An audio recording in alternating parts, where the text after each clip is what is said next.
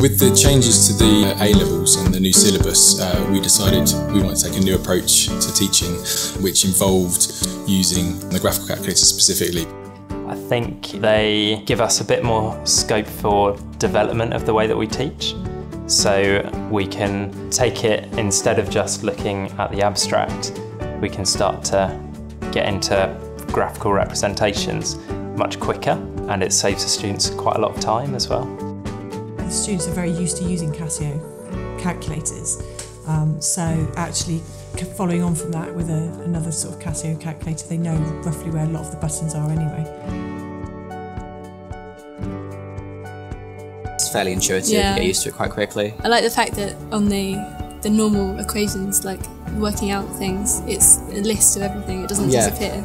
So you can look at like you can refer back to your previous Yeah, calculations. definitely. Useful. Solving polynomials like quadratics and quartics and all that, it's much easier, you just have to fit it in. Inequalities on graphs and everything is all a lot easier. They are able to explore a lot more, so they can change their variables much easier than they could with pen and paper, and keep them more engaged by giving them the power to change the variables, change the question, look at what happens when we alter certain elements, and then that leads into a better lesson. We're promoting fully that they use them in the exams because we think that the benefit to them is those calculations can be done quickly, meaning they can move on to the next question that bit faster. You can check everything, so you can check every answer and be pretty much 100% sure that you've got it right.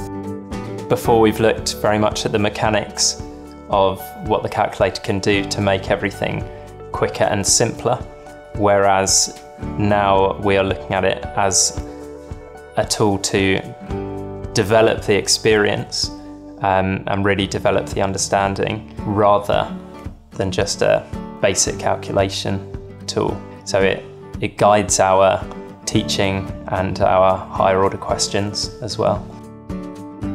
It lets them play around with it so much and very quickly get an answer to something that may be beyond their current skill set to sketch.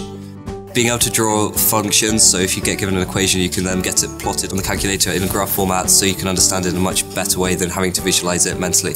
Yeah, especially getting to know what the different types of graphs look like as well in general, because you get to, then you remember kind of easier, it's easier.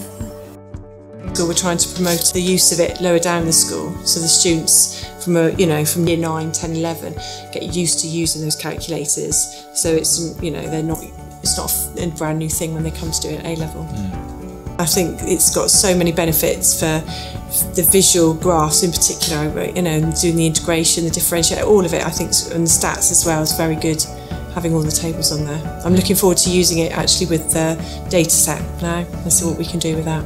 I can see the benefits to the students that they've had, and therefore that makes our jobs a lot easier as teachers to make sure they're progressing.